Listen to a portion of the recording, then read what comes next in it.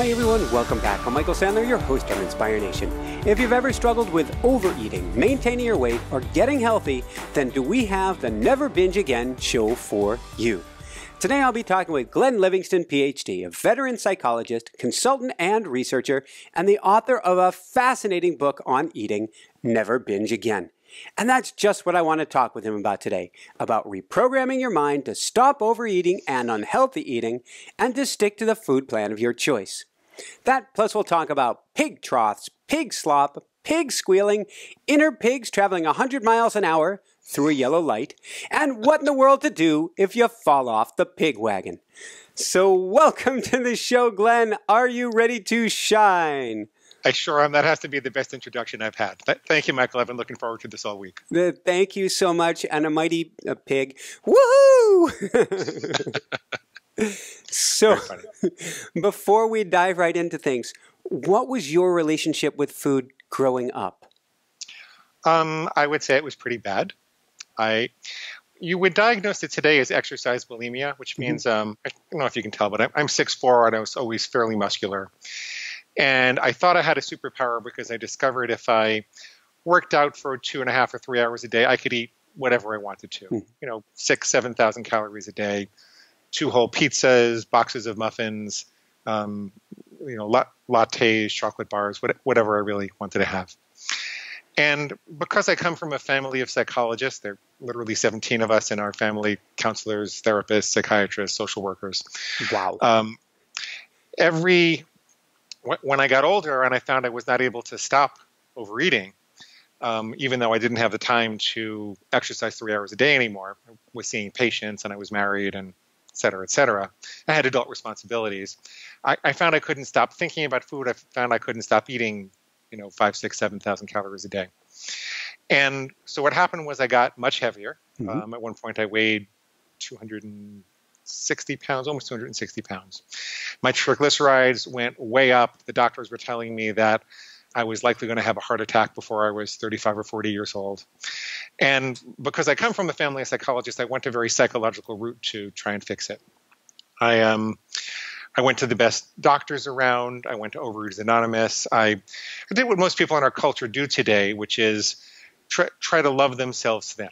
I really believe that if I could figure out where this great big hole came from inside of me, it wasn't going to be what I was eating, it was what was eating me.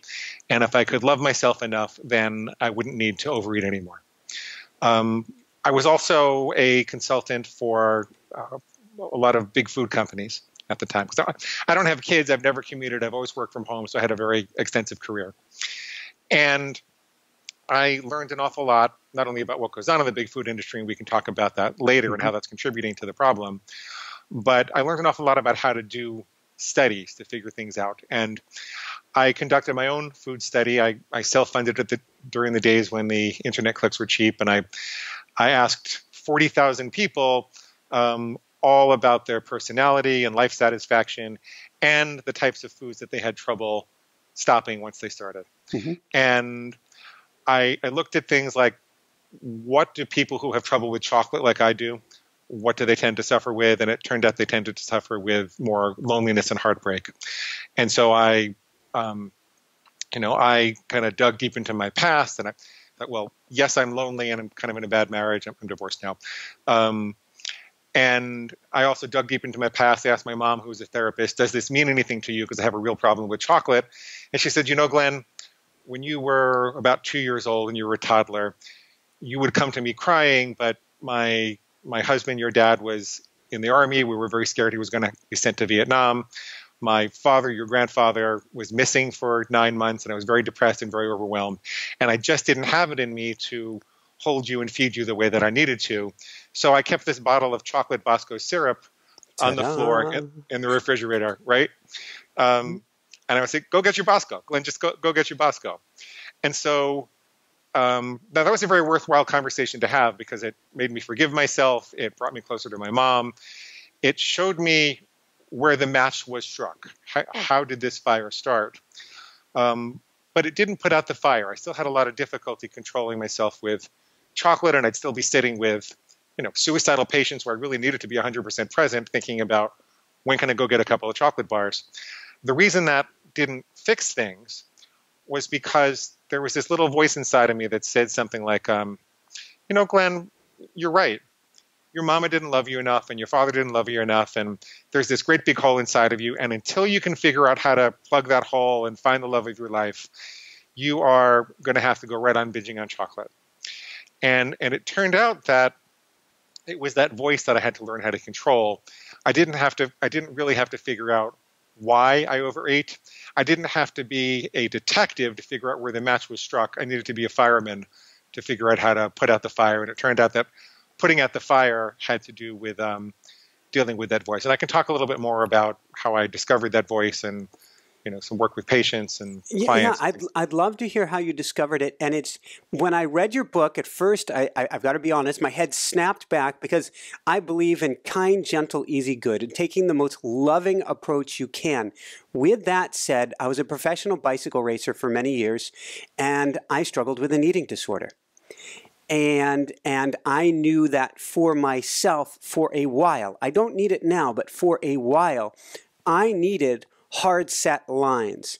And if I didn't have those lines, that gray area crushed me. And so the more I read your book, you're going at the beginning, don't hang in there. Don't put the book down yet. Hang in there. Hang in there. Yeah. So let's, I guess I want to dive into that, why it's not necessarily a love yourself, why it's not at all a love yourself approach. But how did you figure this out? Okay. Well, none of the psychological approaches worked for me personally. And I found it didn't work for my patients either. I had very interesting, soulful conversations which healed other parts of their lives, but it didn't really work for them. And so I started to look for alternative addiction treatments. Mm-hmm. So after going through a couple of years of Overeaters Anonymous and all the psychology, I looked at alternatives. And I came across a man named Jack Trimpey, who was the author of a book called Rational Recovery. And he was probably the first to point out, not in these words, I'm paraphrasing him, that it's not really possible to love yourself out of an addiction, and that it's actually the wrong approach. And basically he said, it's because of our neuroanatomy. He said, really, the seat of addiction is the lizard brain or the brain stem. Mm-hmm. And I'm adding in some other things that I know about neuroanatomy. The brain stem, the lizard brain, it only knows three things when it sees something in the environment. This is from a time in our evolution when survival was about, do I eat it, do I mate with it, or do I kill it? Do I eat with it, do I mate with it, or do I kill it? There was no love or soulfulness or long-term goals or creativity or spirituality or human connection. This was just eat, love, or kill. Then there's the mammalian brain, which evolved millions of years later and can inhibit the lizard brain in order to take into consideration the concerns of the tribe. So the tribe or the herd or the family. So before I eat, mate, or kill, how is this going to impact, my mate, my kids, the immediate family around me? Mm-hmm. And then there's what we think of more logically as the logical brain or the neocortex. And this is the seat of long-term goals and aspirations and soulfulness and creativity and art and music and all the things which are more distinctly human. And Trimpey kind of lumps the bottom two together and says, the problem in addiction is that this thing gets control. And if we talk more about how industry has created these hyper-palatable, concentrated food-like substances which are really intended to stimulate the pleasure centers in the lower brain beyond what evolution has prepared us for. And I can talk about some studies which show what happens when we do that.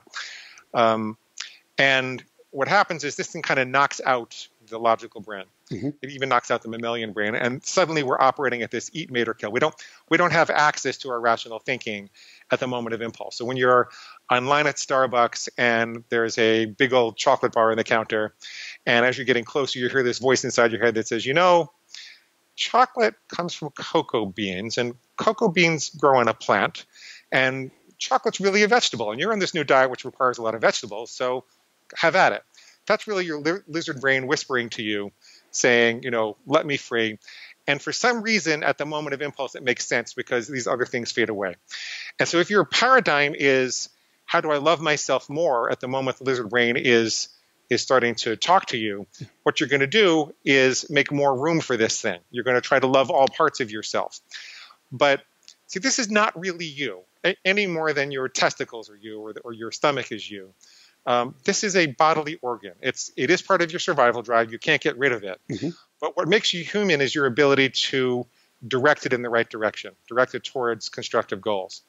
And so to do that at the moment of impulse, especially considering these hyper-palatable industrial food-like substances that we're facing, and 7,000 advertising messages a year with billions of dollars behind them, virtually none of them which are about fruit or vegetables, like 7,000 food messages, hardly any of them are about fruit or vegetables.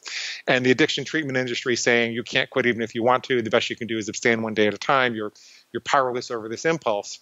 With that perfect storm of external forces conspiring to feed your lizard brain, and the fact that your lizard brain is their best customer, what you really need is to distance yourself from the lizard brain, to stop thinking of this thing as you, and to cultivate a sense of distaste for it at those moments of impulse. Because really, this thing is sociopathic. This thing doesn't care about family or love or tribe or society or long-term goals or anything like that. It'll run rampant over your health goals. It'll run rampant over your need to be a role model for your kids. It'll run rampant over your need to have a physical relationship with your spouse. All it wants is what it wants. And so I decided I was going to call this thing my pig.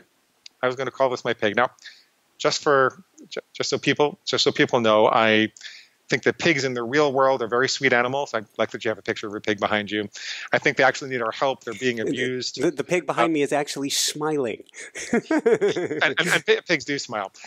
This is actually more like a wild hog. It's more like a wild beast that doesn't care about anything. It just wants its pig slop. So I decided I would draw a very clear line in the sand that would make it 100% unambiguous what was healthy and what was not healthy. And I would start like I advise all my clients to start with. And by the way, a lot of this is against the standards of care of my practice. So I'm giving this advice and counsel as a coach and educator, not necessarily as a psychologist. Not as a psychologist. But I would make a line in the sand like, I will never eat chocolate again. Mm-hmm. Or it doesn't have to be I will never. There's nothing wrong with chocolate for a lot of people. But for me, my sister can take 2 little squares off of bar and put the rest away for Sunday, and I don't understand what's wrong with that woman. But for me, I really never was a lot easier than sometimes. So I say I'll never have chocolate again. And if that's true, then I immediately knew that any little voice in my head which suggested I should have chocolate either now or in the future, even one bite, would be the pig. What it was squealing for was pig slop, chocolate was pig slop, and what it said was pig squeal. And when I would hear that voice, I'd say, well, I don't want chocolate, the pig does. I don't eat pig slop, I don't let farm animals tell me what to do. And I'm always a little embarrassed at this point in the conversation because after having done, seeing thousands of patients and spending 30 years suffering with my own food addiction and doing tens of millions of dollars of consulting for big industry, this sophisticated psychologist figured out that he doesn't eat pig slop and he doesn't let farm animals tell him what to do, and that's what worked for me. It was a very crude, very primitive, but I think we need something very crude and primitive to distance ourselves from this lizard brain and get those extra microseconds that we need at the moment of impulse. And from there, go on, Michael, I'm sorry. I was just going to say that having something that simple helps to make it, like we were talking about earlier, a black and white line in the sand, because you go to grab something and you go, oh, wait, that's pig slop. Not going to touch it. Yep. Belongs in a pig's trough, not on a human's plate. Yeah. Now that's for me personally. I would not tell anybody outside of the context of an interview that chocolate was pig slop. And to be clear here, I absolutely love chocolate myself. I know for a while if I had chocolate, it wasn't a piece or two of chocolate. It was all of the chocolate. So it makes a lot of sense. And this is jumping ahead, but I'll throw it in here as a little caveat. We're talking about making your own rules, not about chocolate's bad, this is bad. It's all up to you. Yeah, so I discovered that it was really important for people to create their own food plan, because what happens when you try to follow someone else's, that you can use someone else's food plan as a guideline. You could have a dietary philosophy that you really believe in or a book that you read. But if you don't go through and articulate the rules of that plan and own them, what happens is your pig will say something like this: that particular diet guru's plan is just not working for us. There's this wrong with it or that wrong with it, but we'll have to find someone else. And in the meantime, we can just keep on binging our faces off, right? It's called the grass is greener syndrome. There must be another diet. There's something wrong with this one. And the pig keeps you confused and ambivalent about what you should be following so that you can continue to binge. So the way to overcome that is to develop your own plan. At the end of the interview, I can tell people where they can get some starter templates and stuff, but yeah. Cool. Yeah. So going back, do we want to go back, or should we talk about the four forces and get into big food? Sure, we can do all of that. We can move in that direction. Yeah. So okay, there were a series of studies in the late 50s and early 60s. The original researchers were named Milner and Olds. Mm-hmm. And what they did was that they wired up some rats' brains to the pleasure center. They put electrodes in the pleasure center of the rats' brains, and they connected those wires to a lever that the rats could use to self-stimulate their pleasure center. This would not be an ethical study from vegan standards these days, but no. Yeah. But it was done, and there was some very interesting information that came out of it. And what happened was they found that these rats would push the levers thousands of times per day. We had short-circuited the natural mechanisms which produced intense pleasure, and they would press them thousands of times a day. They did some follow-up studies to see, would the rats choose to push these levers over their other best interests? So, for example, they took rats that were extraordinarily hungry, even starving, and it turns out that the rats would ignore healthy food in order to keep pressing the lever 1,000 times a day. They took nursing mother rats who would abandon their pups, would stop nursing their pups in order to press the lever thousands of times a day. They put a painful electrical grid between the rat and the lever, and the rats would cross the painful electrical grid to push the lever thousands of times a day. And so, and there were some similar studies done in humans later on, because people might say, well, rats are not people, but the brain structure is fairly similar and is reasonably similar, and there was validation to show that this applied to humans. The thing that we can take away from this is that if we are given the means to artificially stimulate our pleasure centers in ways that, with stimuli that evolution did not prepare for us, did not provide for us, that the result in the mammalian brain is self-neglect, severe self-neglect. It's as if the survival drive has been corrupted for industrial reasons.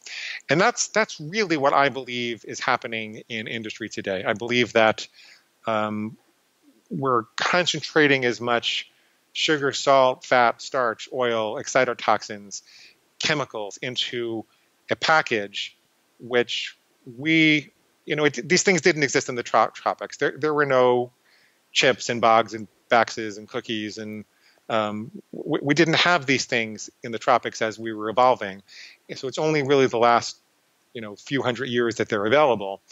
And it's not that different from being given a lever to artificially stimulate our pleasure centers. Then the packaging, the research that goes into packaging is astounding, and making the food look like it's healthy. So, we know that a variety of vibrant coloring is supposed to signal in nature the availability of a vibrant array of nutrients. Mm-hmm. So if you eat a salad or set of fruits and you mix up the colors and you have some darks and greens and brights and yellows, and you're most likely to get a full complement of nutrients and minerals. Well, I found out from one of the VPs of marketing at a very large food bar manufacturer that the key insight that made them extraordinarily profitable was to take the vitamins out of the bar because they were interfering with the taste, and to focus all of the extra money and research on making the packaging look more vibrant and colorful and palatable instead. And then all the money that goes into advertising. And by the way, most people think that advertising doesn't work on them. But the big secret in the advertising industry is advertising works better on people who think it doesn't work on them because their sales resistance is down. And they would not be spending billions of dollars on the types of ads and jingles and promotion that you see if that was not making back more billions of dollars for them. So don't be naive. Don't think that the advertising is not working on you. You're being programmed day in and day out. There's some very clear and easy defenses against this, but it's kind of like being in the Matrix and taking the right colored pill. You have to be willing to do it, and it's upsetting when you first see it, and you kind of feel like, well, I'm mad as hell and I'm not going to take it anymore. But if you're willing to do that, it's not that hard to defend against. Let's talk about defending against. And one thing that comes to mind is when you talk about packaging, when you talk about, and we had on a gentleman last year, I wish I could remember his name, talking about the Dorito effect, about all the chemical processes that go in. When we talk about creating a quote-unquote food, because there's nothing really food about it. It's a mad science experiment to tripwire our brain. Organic foods that are processed as well may as well fall into this category, wouldn't you say? Oh, yeah. One of the big food industry lies is that because this food has X healthy quality, that means the rest of it is okay for you. So, for example, there are certain processes, certain roasting processes, which create chemicals called acrylamides. But if you're roasting the original organic nut or seed, they can talk about the omega-3s that are, it's rich in omega-3s because it comes from this seed, or, it could be low salt. Well, that's great. It's low salt, but it also causes cancer. And we, as consumers, because these items are so pleasurable, we want to be lied to because we want to lie to ourselves. We want to have the excuse that says, oh, I'm getting my omega-3s, or oh, this is low salt. That's great, but what about the rest of it? So you really have to evaluate the complete food when you're deciding what you're going to have. So thank you so much. And from there, then let's talk about how do we defend ourselves? Okay. Well, what you need to understand is that willpower is a fatigable muscle. So, there's a lot of research on why people towards the end of the day have more trouble making good, healthy decisions than they do in the beginning of the day. And it's very clear that there are only so many good decisions we can make every day. It's very, very clear. The thing that trumps willpower, however, is character. This is a little hard to follow. I'm going to try to give you some examples. Thank you. But what you want to do is to have made your difficult decisions beforehand, so that every time that the previously difficult decision is presented to you, you're not taxing your willpower anymore because there's no decision to make. So, for example, let's say that I walk into a diner and the waitress sits me down at the table and she says, I'll be right back. I just have to go get you a menu. And there's no window. There's nobody up front. I'm sitting at the table all by myself, and she left her $20 bill as a tip from the last customer on the table. Now, what do? Does it require any willpower for me not to take that $20 bill? Would it require any willpower for you? I would venture to say probably not. And 99% of the people that I ask say, no, I wouldn't take that $20 bill. And I'll say, why not? They say, well, I'm not a thief and I don't steal money from waitresses. And I'll say, well, so at some point along the way, you made a character decision. You decided to become the kind of person who would never take a $20 bill from a waitress. No matter whether you wouldn't get caught, no matter whether it would be pleasurable for you, you decided you were not that kind of person. And what people don't realize is that we can make those kind of character decisions about just about anything we want to with regards to our impulses. So if I say, I will never have chocolate again, that's a character decision. So every time I'm faced with a chocolate bar at the Starbucks now, I don't have to say, see, it's a lot different than saying I'll avoid it 90% of the time. Because if I avoid it 90% of the time and I'm standing in front of Starbucks, I always have to make the decision, is this the 10% or this the 90%? You've got a default rule set now. It's as simple as thou shalt not kill. If somebody slugs you on the street, all of a sudden you're not going to go to a completely different rule set because that's hard set in stone. Yeah. And when you say, if you ask people, could you could you never eat chocolate again? Almost everybody says, no, I couldn't do that. If I ask them, could you become the kind of person that never eats chocolate? A lot of people will say, yeah, I think I could do that. So people intuitively know that they can become a different kind of person if they want to, because over the course of their life, they've made character decisions, and making one more is not a hard thing. People are frightened of the word never. And there are other categories of food rules, and you can make conditional rules that say, I'll never have it during the week again, I'll only have it on Saturdays and Sundays, or I'll only have it at social events, or I always eat 6 servings of fruit and vegetables every day, or I always meditate before a meal. You can make all sorts of rules. Your own imagination is the only limitation. But people are very frightened of never. And if you want, we could talk a little bit more about how to get over that fear. But yeah, let's go there. Okay. So imagine you have a 3-year-old child, and you're walking towards a busy intersection, and you say, you know, Johnny, you can never cross the street without holding Daddy's hand. You can never, ever, ever, ever, ever, ever, ever, ever, ever, ever cross the street without holding Daddy's hand. The reason you would say that to a 3-year-old child, even though you know that when that kid is 7 or 8 years old, you're going to teach them how to look both ways and cross the street themselves, is because you don't want them distracted by the possibility that they might want to do that. You want them to focus all of their energy on being safe. You don't want their mind wandering around with those possibilities. Well, it turns out it's the same way when you want to win a battle with food. You need to know exactly where the bullseye is, right? So if you're shooting at a bullseye, you need to be able to see the boundaries of the bullseye. You don't want to have anything obstructing your vision. And you need to be able to purge all of the doubt and insecurity, almost so like, think of an Olympic archer. It's almost like they are the bullseye, and they've seen the arrow going into the bullseye before they let it go. Mm-hmm. That's the focus and attitude that you want to have when you're aiming. Now, if you miss the bullseye, here's what you don't do. You don't turn around and shoot all the rest of the arrows to the audience and say, oh, F it, you know, I'm a compulsive bullseye misser and I can't do that.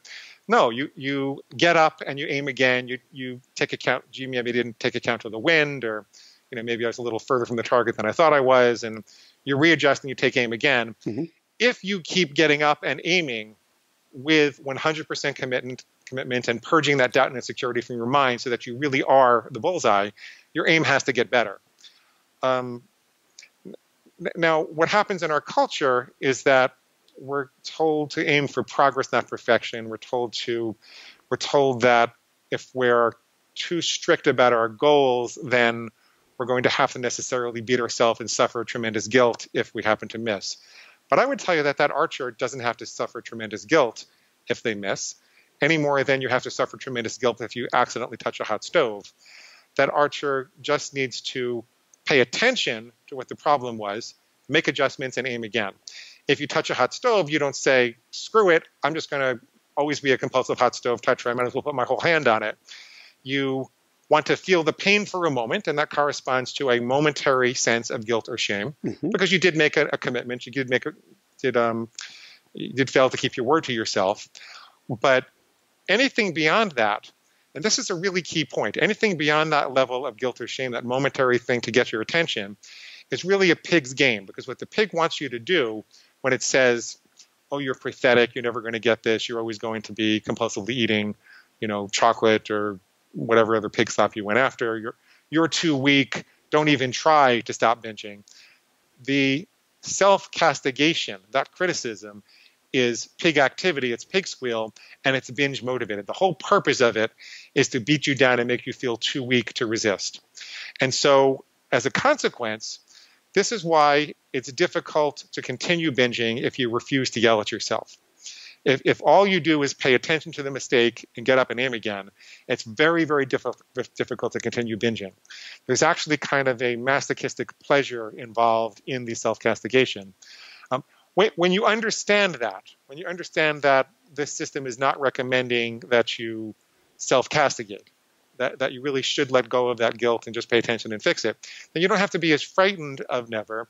And when you understand that it's entirely possible to change your food plan as you experiment and get education, even though the way that you present it to your lizard brain, the way you present it to your pig, you don't have to call it a pig, you can call it a slacker or a bitch or whatever you want to call it. The way that you present it is the same way you would present the fact that little Johnny can't cross the street when he's 3 years old as this is a hard line and this is just how it is because Daddy said so. Thank you. And I want to go back just what you said a minute ago, which is you will, if I get the exact name for it, and I wrote it down earlier because it was one of the things that really struck me in the book. You say it's impossible to binge if you refuse to yell at yourself. Very, very difficult to binge if you refuse to yell at yourself. I got that from Carol Munter, by the way, who has an entirely different philosophy of how to stop overeating. But I thought that she was right about that. So what that means, in essence, is stop picking on ourselves. Yeah.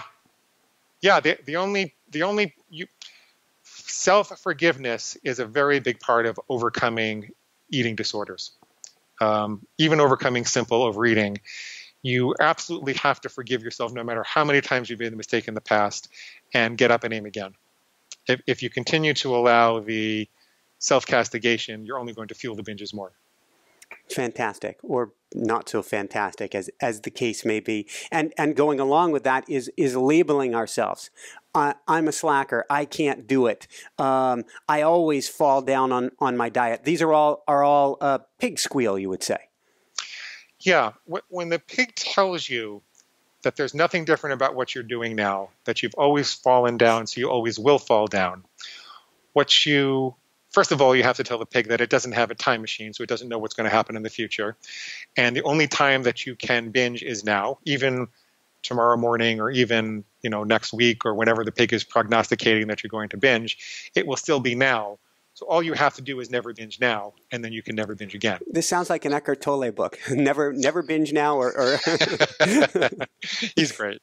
Binge here now. Yeah. Sorry, that's what the pig would say, is binge here now. Yeah. And so all we have to do is not binge in this moment and then not binge in the next moment. But if we've made those character decisions, it's going to make it easier moment for moment not to binge. Yeah.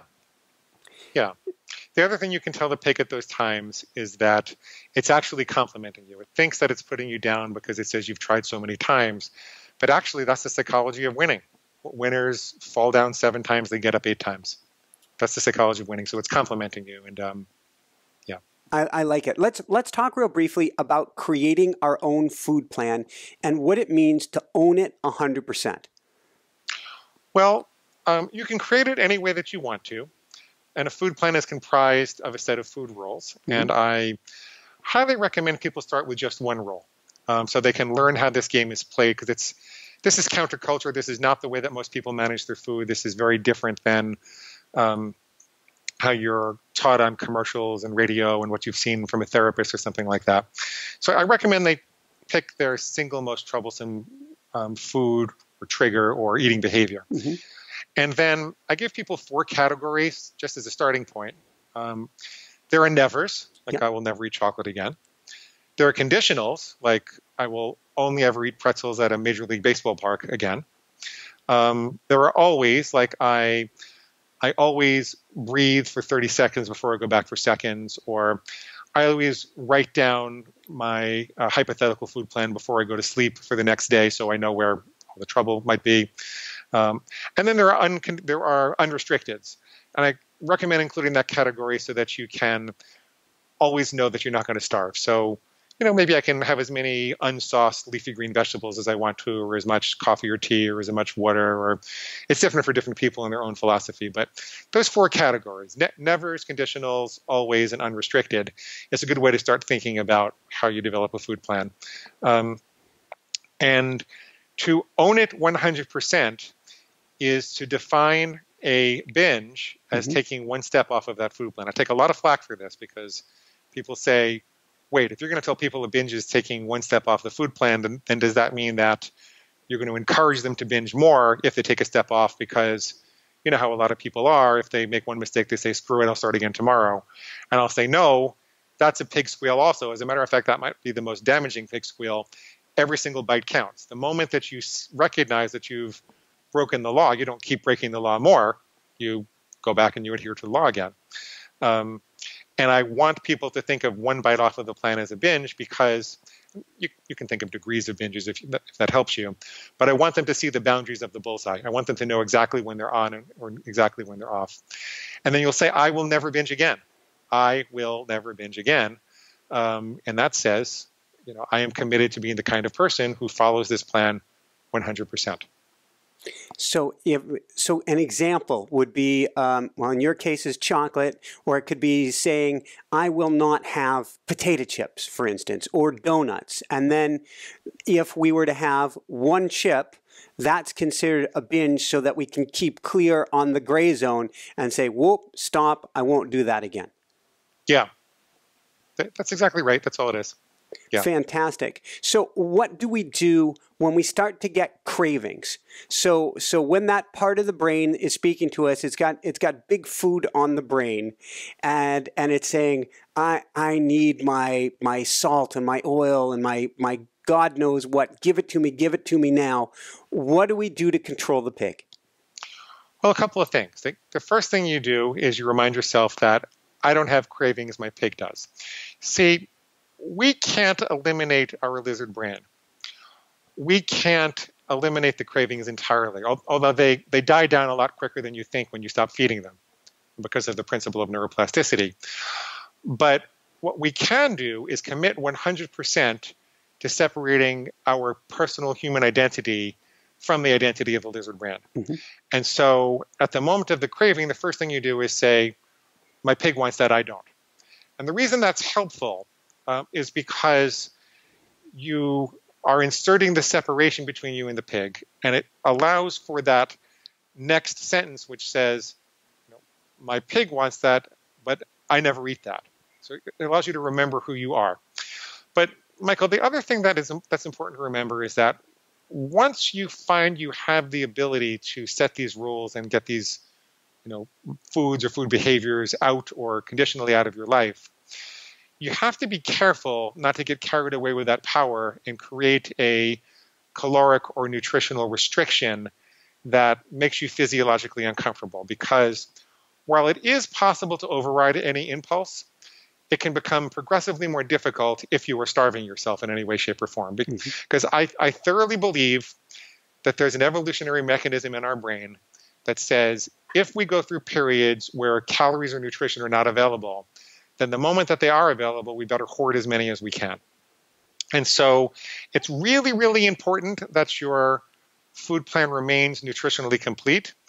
And usually what I have to do with people who go through these, periods of being really good and then periods of being really bad is I have to slowly convince them to eat more and lose weight more slowly.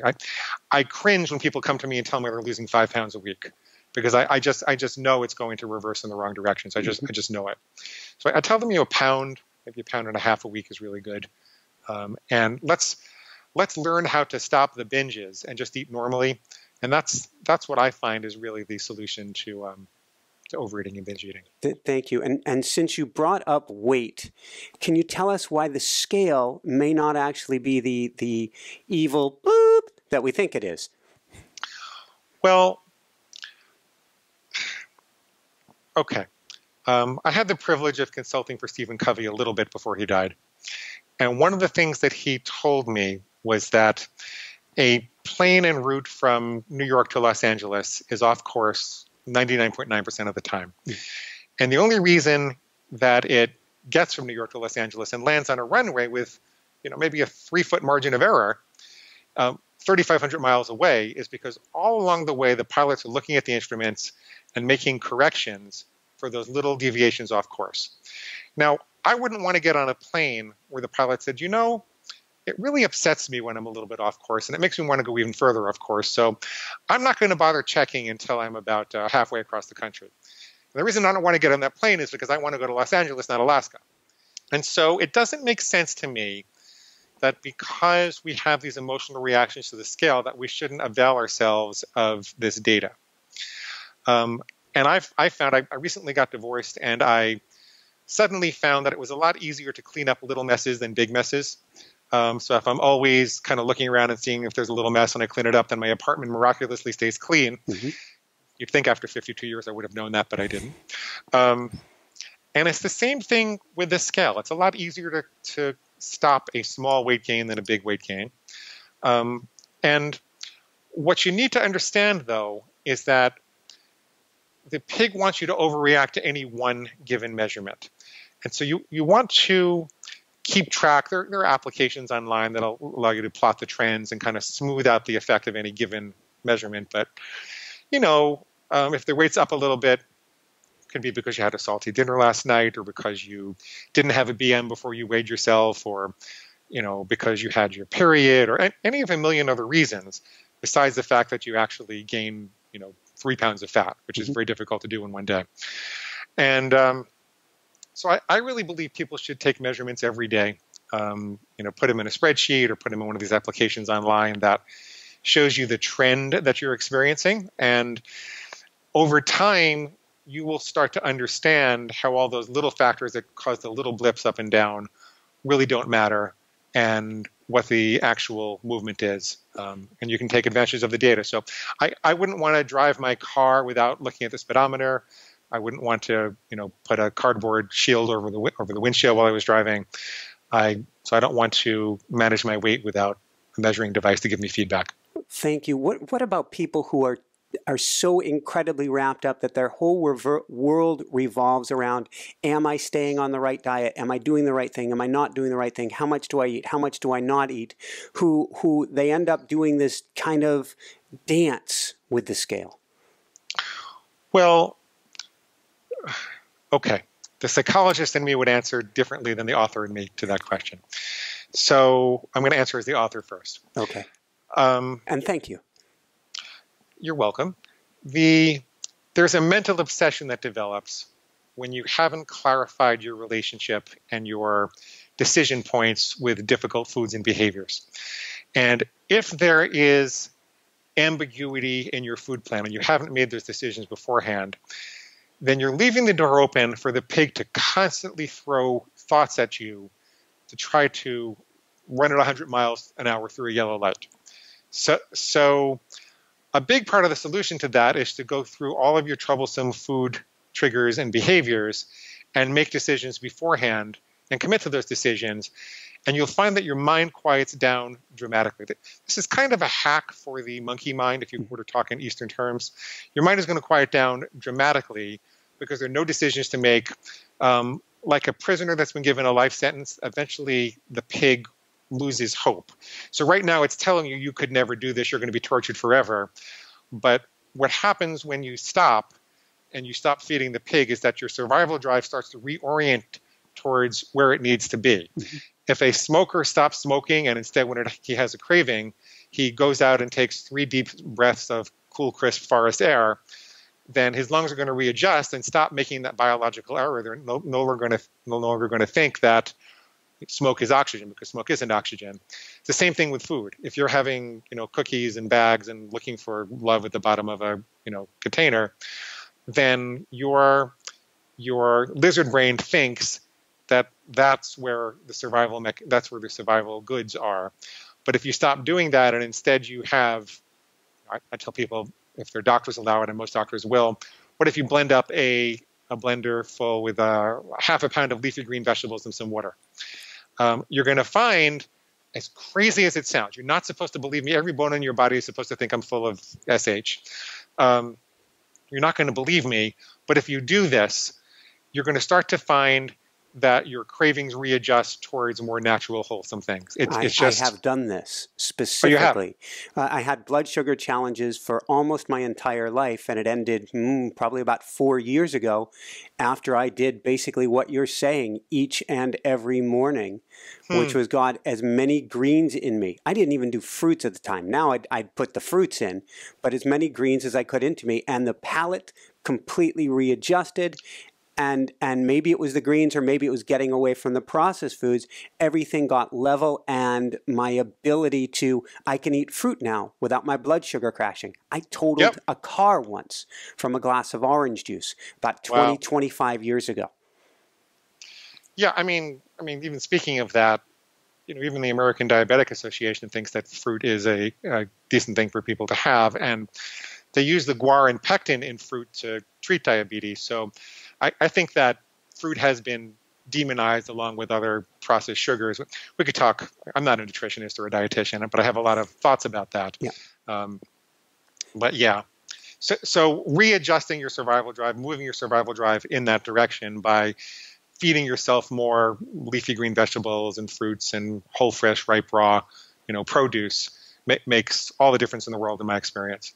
So, and then did you want to throw your psychology hat on, or did that fully cover it there? Well, my psychology hat does say that even though I see food addiction as a more external problem, which is caused by the forces we've talked about in addiction treatment and advertising and big food,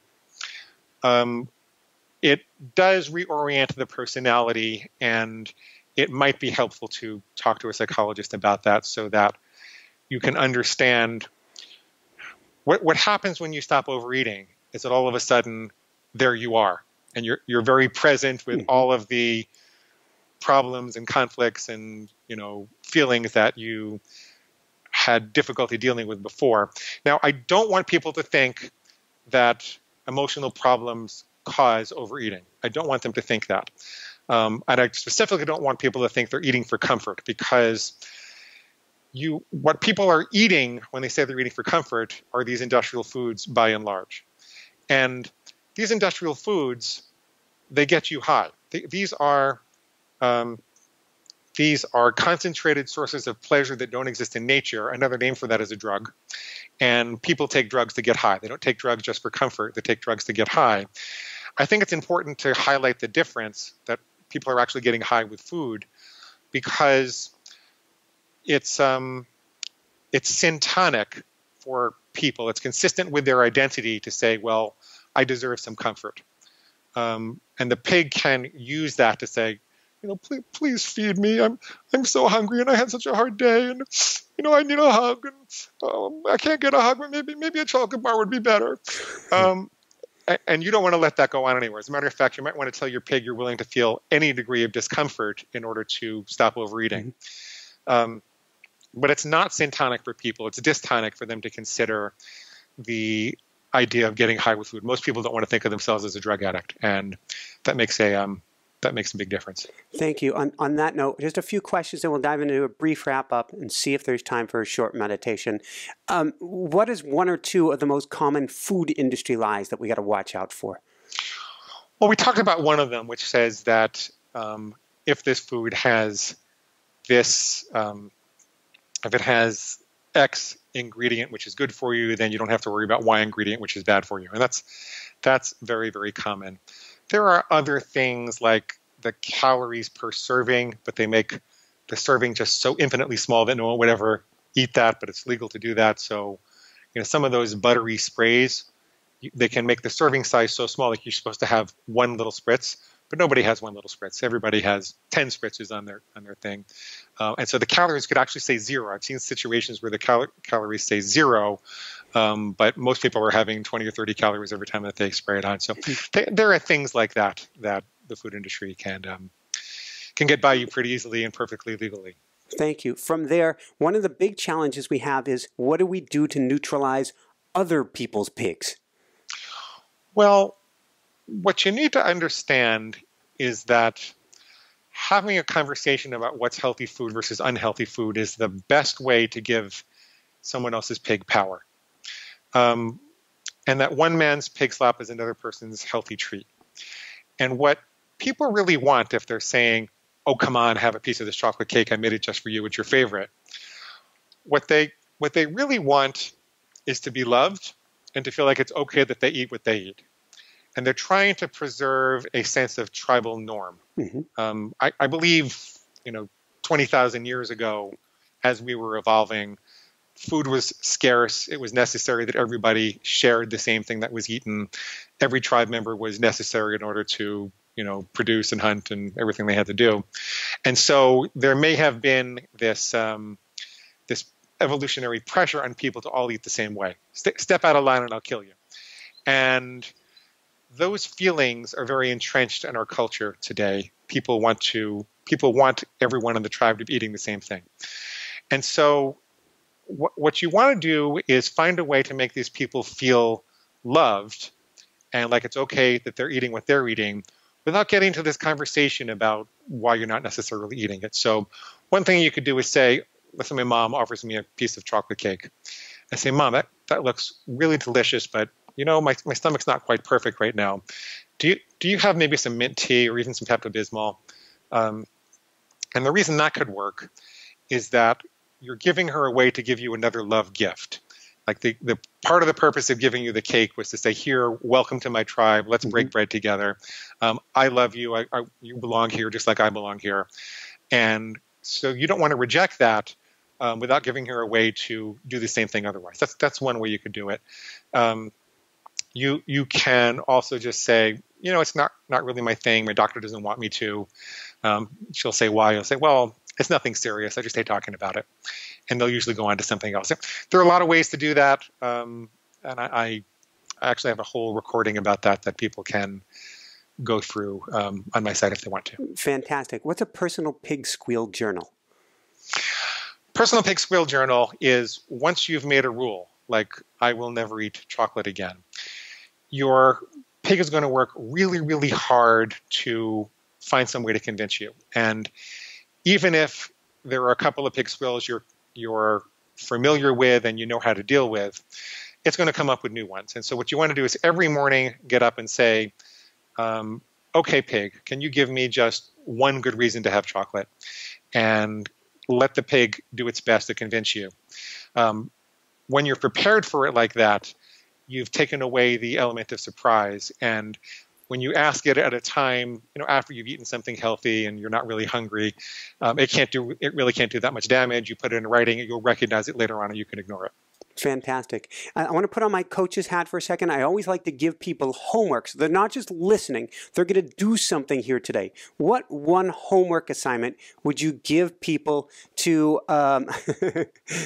to put their pig in a cage today? Think about your most difficult trigger food or behavior. Maybe it's eating standing up. And make a rule that says, I will never eat standing up again. Or if you want to make an exception for a social event or something like that, you can make it conditional. But make one rule that governs that behavior, one rule that governs the food. I will never have chocolate again. I'll only have chocolate at birthday parties. Once you've made that rule, keep a pig squeal journal every morning to listen for all the reasons that your pig says that you should have it. And learn how to play this game. Declare yourself 100% confident that you'll never do it again. And watch your pig go to work trying to convince you that that's not possible. Write down all the pig squeals and start ignoring them. Fantastic. My wife, Jessica, she's the producer of the show. She always wants me to ask a question for parents, for their kids. You mentioned earlier that you were babysat, soothed by chocolate. Well, what's one thing that parents can do to help their kids so that they're not having to tame a pig? Well, you have to remember that children will do 75% of what you do and 25% of what you say. So the first thing that you want to do is take care of yourself. Be a role model. Lead by example. Yeah, that's really the best thing that you can do. Otherwise, I like to have, you can. If we go back to the green smoothies, there are. You can make a spinach smoothie with some, non-alkalized cocoa powder or some carob powder and some dates in it, and the kids won't know that it's a healthy treat. They won't taste the spinach in it. They'll be all excited about the taste of the carob and the sweet, and you'll get a lot of healthy greens into them and orient their survival drive where it needs to be. Woohoo! Where can people go to find out more and to find your beautiful book? Well, I can give you a copy of that for free on the Kindle or Nook, or a PDF if you don't have a Kindle or a Nook. Along with, Michael, you and I have been talking about this all in theory, and it's a little bit of a harsh idea in theory, but if you listen to me coach people through it, it's actually a very compassionate way to go, an exciting way to stop overeating. So I recorded a whole bunch of coaching sessions, and I recorded a whole bunch of food plan starter templates for any diet that you happen to want to follow: paleo, vegetarian, vegan, macrobiotic, calorie counting, whatever you want to do. You can get that all at neverbingeagain.com. Just click on the big red More button to get the free reader bonuses. Sign up for that, and you'll get all that.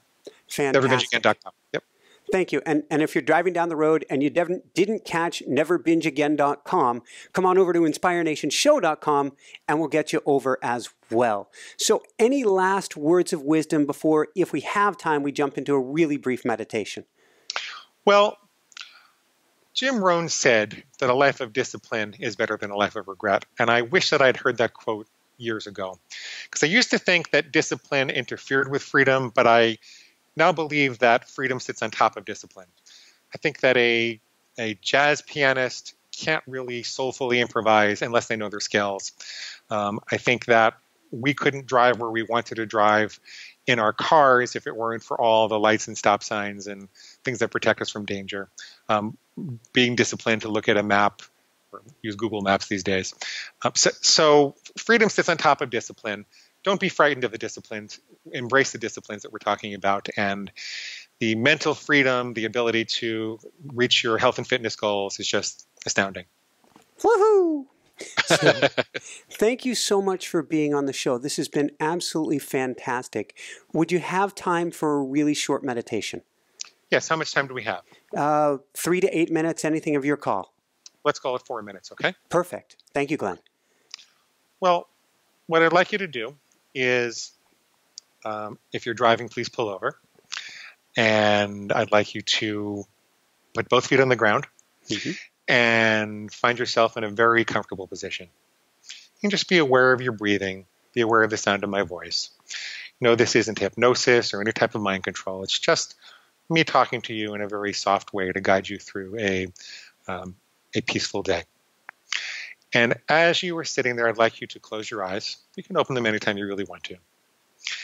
And as you take a breath in and a breath out, and a breath in and a breath out, I'd like you to imagine that there's a door that appears in front of you. And it's a door that you've never seen before. And you know the moment you see this door that it leads to someplace entirely different.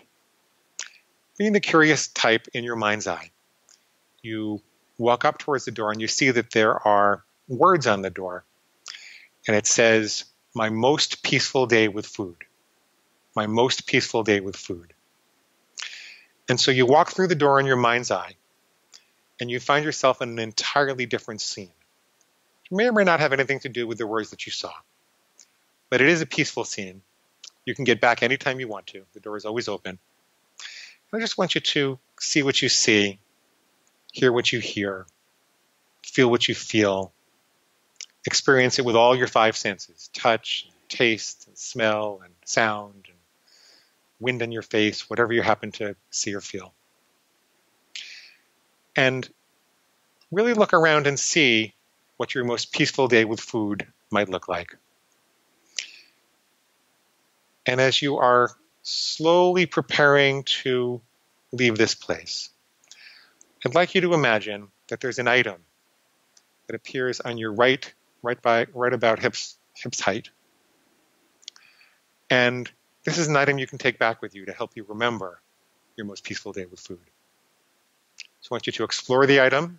If you need to shrink it down, you have the power to do that. I want you to slowly walk back through the door that brought you here. Find yourself seated with your 2 feet on the floor in a grounded and relaxed state. And when you're ready, you can open your eyes and tell me as much or as little as you feel comfortable with about what you saw and what you brought back. Michael, would you like to be the guinea pig for the audience? I had the darndest time. That was weird. I'm up on a hilltop having the tiniest little picnic outside of Aix-en-Provence, France. Wow. About 20 years ago. And the mood was so perfect. And we had like brie and crackers. But I was so into the mood that I didn't even feel like having much of the cheese and crackers. That was almost a compliment to it. The strangest thing is, when you asked what I brought back, and I don't eat as a general rule brie or crackers these days. In fact, I'm vegan, so I don't eat much in the brie category.